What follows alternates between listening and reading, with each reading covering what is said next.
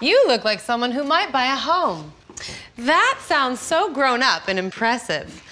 But before you start telling everyone at the office how grown up and impressive you are, there are a few big questions you should ask yourself first.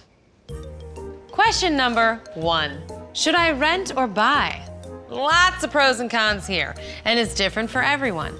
Renting is often less complicated and cheaper since it doesn't involve a down payment, closing costs, or taxes.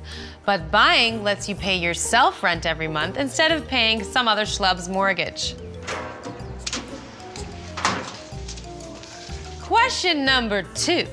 What can I afford? Whew, that's a big one. Try to anticipate what the next 5 years will be like. Getting married? Changing jobs? Buying a car? Getting knocked up?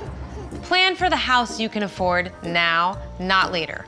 The most important thing for a first-time buyer is to live within your budget. Also, don't be an idiot. But those are really the same thing. Question number 3. If you're not buying by yourself, then ask, are my partner and I on the same page? Unless you want some friction in your new home, you need to make sure you're aligned. I mean, where do you want to live? What kind of house do you want? What's your financial sitch? Why does he always leave his gym clothes hanging on the exercise bike? What's she actually doing in the bathroom for that long? Why is he still on his parents' wireless family plan? Why doesn't she close her eyes when she kisses me? You know, stuff like that.